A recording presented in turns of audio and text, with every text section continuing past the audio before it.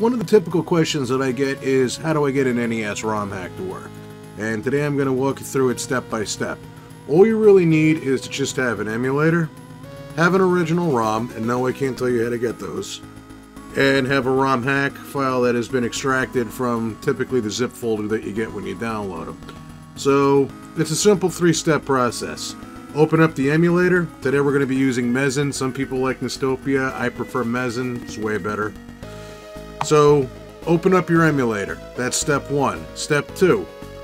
Open up the original game.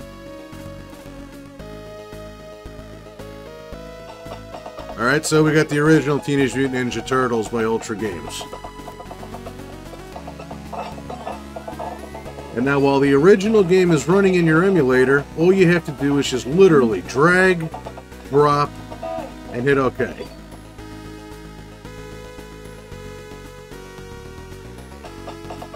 And see, now we got Return to New York.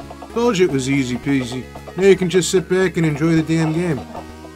Have a good day, everybody.